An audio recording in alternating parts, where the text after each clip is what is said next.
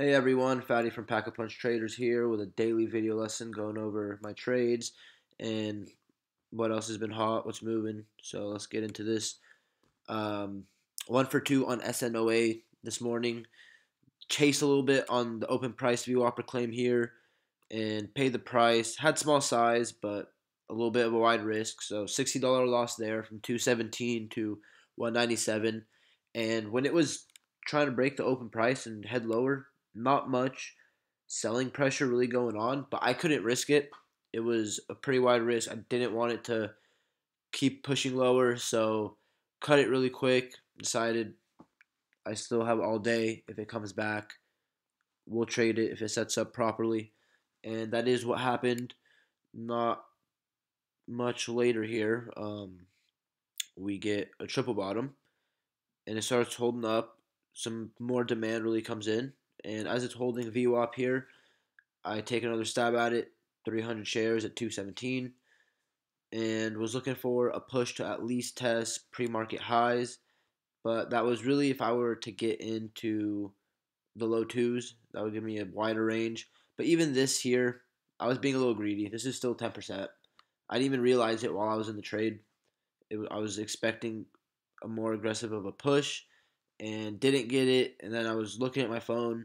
It was showing me my percentage gain, and I was like, oh, this is just about 10%, a little over. Why don't we just lock this in since we had a loss earlier and now we're just barely over green? So let's just take this gain. And ended up doing that. Sold a couple minutes too soon. Then we got the burst I really wanted. So a little frustrating there, but still good habit to get into, just locking in gains. That was just a quick perk, just a fake out, nothing significant. So it is what it is. But that's the open price VWAP claim. I love for day one plays, first green days, any gappers. We had ATNF today. This was a great call. I was tweeting a bunch on this play and went over it on live stream midday, which I don't normally do, but had some time today and saw the failure to break down.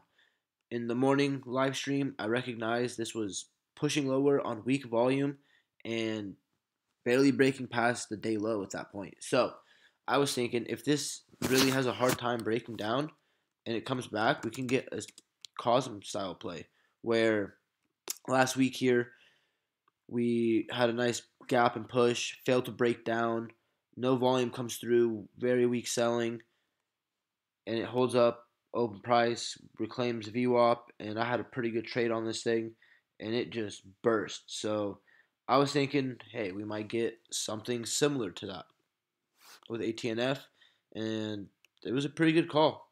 I thought this was it here, but ended up holding up, making a higher low, and gave a solid burst.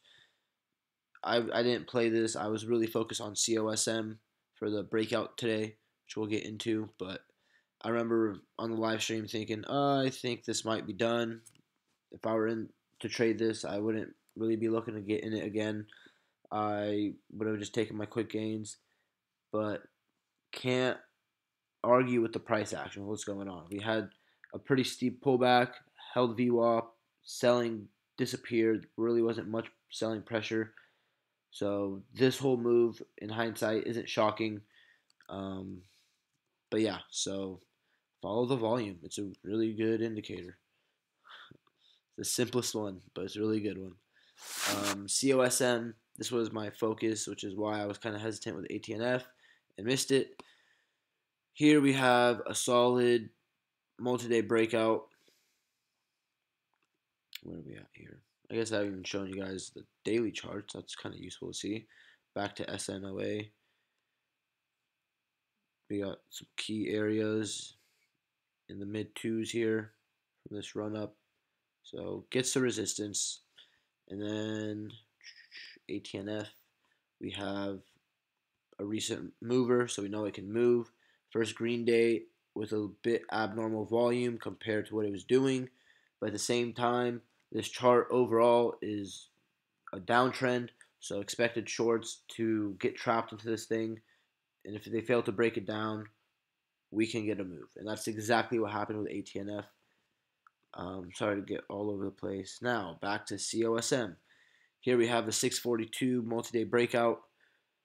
Had a little fake out yesterday, and that was annoying, but continued to hold up. And we got another day with decent demand. I really wanted to see more, and I think that's why it really got stuffed in the low sevens, approaching the mid sevens. There was some sellers, some short sellers as well. It was a choppy play, and the reason I sold pretty quickly here in the low sevens when I was really wanting a move to test at least mid sevens was, besides being up just about 10%, I'll lock my gains in. Look at how this play moves. It's a very fast mover. Once it gets going, it's going. So, when I saw that this play today wasn't really getting going, especially when it was breaking over key areas, 642, 688, 7 psychological area, um, why is it not ripping? It's a low float play that's breaking key areas. Shorts should get squeezed.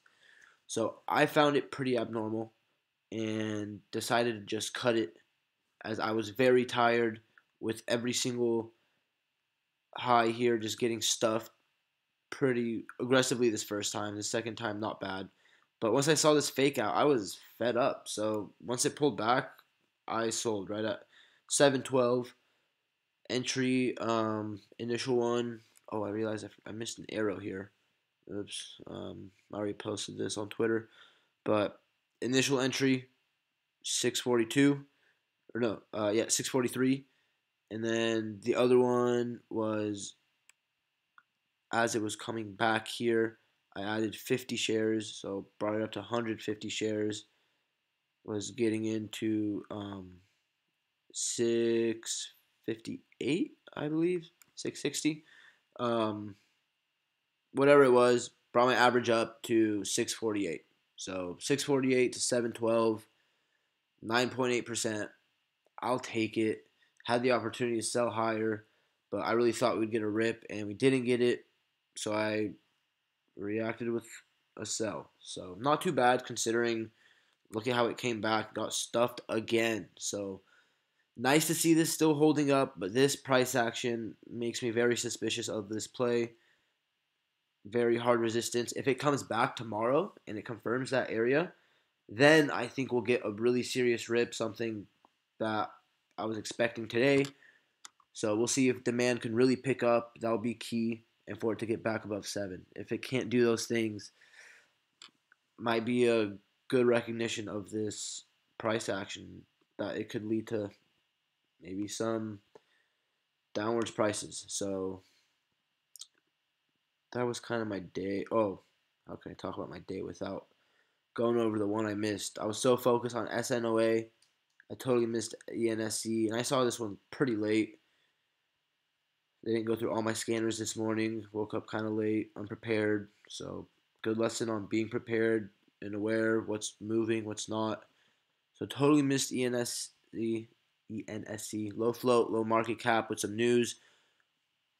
If you can't tell what I'm about to say, you can see it. Hopefully, open price VWAP reclaim after this gapped up, failed to break down, very light selling pressure, and that led to a massive, massive move. Totally missed this move.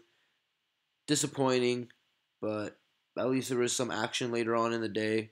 So it is what it is, but this is what we look for. SNOA, I wanted this clean of a push, but we never got that. It was kind of a frustrating move. So take a picture of this, study it. This is a recipe for a nice squeeze. Shorts expect a garbage play here to just head lower, has news, low float, has monster demand. Um, just lining these bullish indicators up. Put yourself on the right track. You can catch yourself a move like this. Sometimes they won't work. Sometimes they'll be choppy. There'll be some deviations, but overall, line up your indicators, put yourself in the right position, and you can walk away with profits more times than not. Um, lastly here, GOVX. This one was a monster play. Didn't move as much as I thought. I thought this hold and confirmation of the low ones. Right here we have some key areas around 190 cents, 113-ish, that I thought could trigger a bigger move if it fails to break down. Only gave a quick little fake out, barely got into the 130s, or got deep in the 130s, could barely get into the 140s. Not great. So this one didn't turn out like I thought, as I was talking about in the live stream. But at the same time, you can tell without demand. You can read the volume. It will tell you what is likely going to happen. Um, but at the same time, look how well this has held up. It's continued to hold the 90s, the ones, and over 50% of its gains. So that's very nice heading into tomorrow. If demand can really pick up again, and we can have another strong day with demand, it does have the history of moving. We can possibly see a continuation to test maybe the 160s here, ideally the 180s. Um, but this one was an incredible play. Totally missed this, didn't see it till later. I don't even know if there's news or anything. I didn't check it out. Oh, yeah, vaccine patent, yada yada. I just follow the price action, really. I sometimes check the news because you never want to be in something that has bad news. But anytime there's something good, I assume it's fluff. This is penny stock land. Everything's garbage. I don't trust any of these companies. I'm just playing the chart, playing the momentum. Um, and that's what we're doing here. So, not too bad of a day.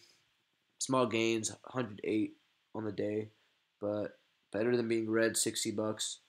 So grateful for COSM and SNOA to come back. Could have been more alert and played ENSC and traded ATNF. That was a great call. So could have been a little better, but grateful for how it turned out considering what it could have been. So on to the next one. Next video lesson I'll have out